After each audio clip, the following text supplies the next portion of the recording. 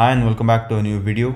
In the previous video I demonstrated operations that can be performed on a list. In this video we shall be dealing with dictionaries in Python.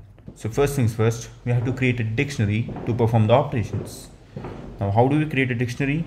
I'll just say my dictionary. So that's going to be in my dict variable. Give the equal sign, open the curly braces. We create dictionaries with the help of curly braces. The speciality of dictionary data type in Python is that it holds the data in a key value pair, which is quite useful. The key is unique, but the values of the keys can be different or they can be the same. I'll just show you.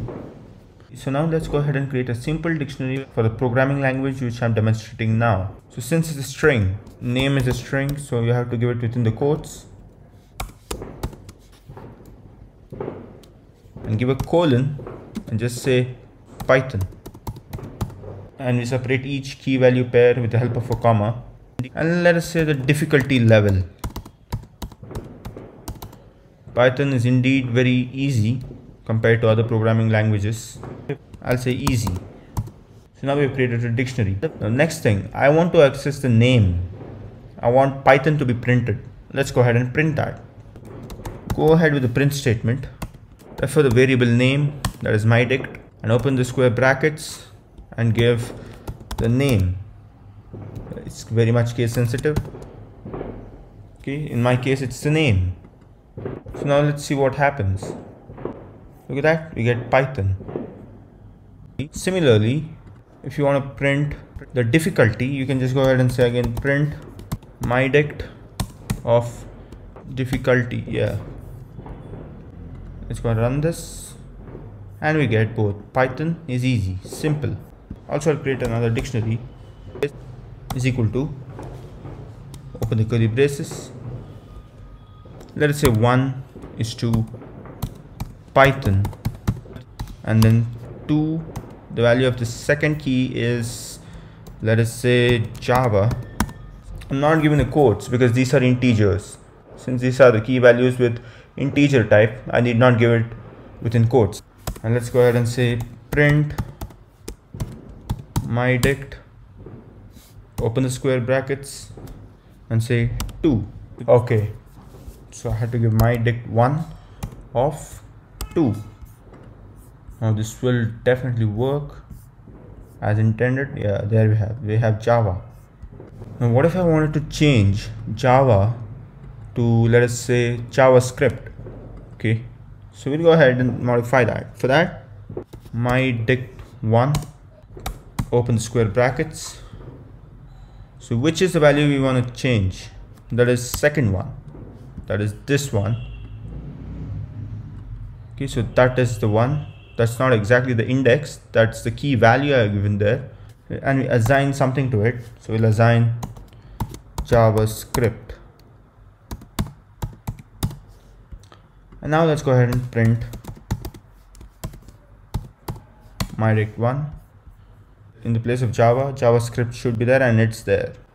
And now I wanted another pair over here. Let's say I wanted C++. Let's come to the next line and just say my dict, refer the variable name as always, and then give the square brackets, and then say 3 is equal to C++. Yeah, this should work. And we'll go ahead and print the dictionary. Look at that, we get a new key value pair. Initially this was not there. As soon as I wrote this line of code, this thing was taken care. Now suppose if I want to remove any key value pair, it's simple. Just give the del, similar to that of the list, refer the variable name and give the key, not the value, give the key, that is 3. That is this one. I don't want C++ to be there. So now again let's go ahead and print the variable or the dictionary. Yeah, look at that, there we go. Again we're back to JavaScript and Python. Now what if I wanted only keys in this dictionary? Let's go ahead and type.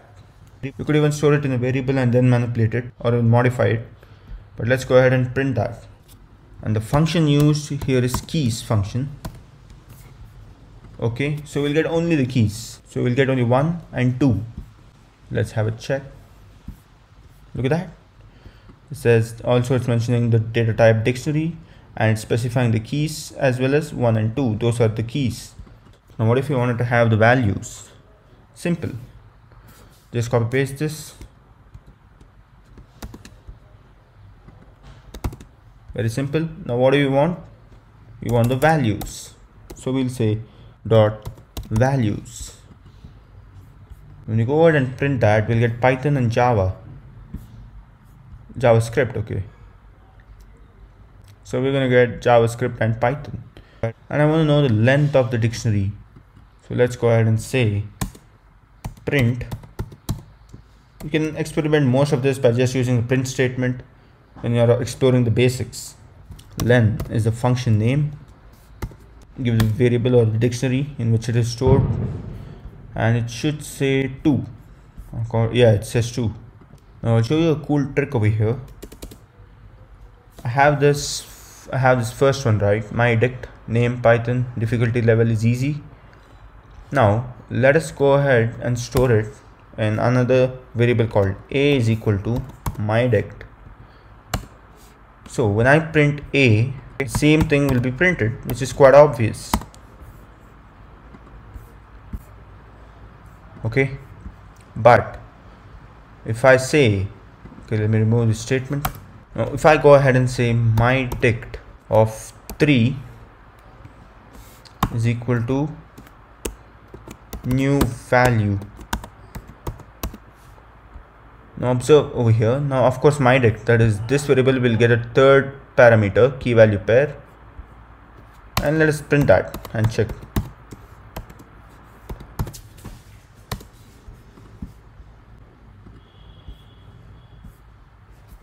Okay, there we go, we have it, the new value in the third place. You can give any string if you want. Also, I did not make any changes to this one, right? Have a look. I did not make any changes to a in particular. Let's go ahead and print a. Look at that, even a has got new value pair. Now I've copied the content, that is the key value pair, from this variable to variable a, and whatever modification I do in my dict variable, the same thing will be reflected even in the variable a. So how do we avoid it? Suppose if you don't want that to happen, we can just say dot copy. My dict is just a copy in the variable a. Now when I go ahead and print a, the new value is missing. Look at that, new value is missing because that's not getting reflected, it's only a copy. And last but not least, let's go ahead and clear the dictionary. Just refer the variable name and say dot clear. Now it's cleared. It has removed all the items from the dictionary. Now let's go ahead and print that and let's see what's the output for that. Okay, it shows an empty dictionary. What if I want to delete it? I'll give it over here itself, del, that is delete, and the variable name. Now let's go ahead and print that. It should say it's given error. Look at that, it's giving an error. It's not defined because it's deleted. So these are the operations on dictionaries. I hope you've liked this video. If so, smash the like button. Also do subscribe to the channel Data Science Galaxy. Also check out the video regarding the operations on lists. And thanks for watching.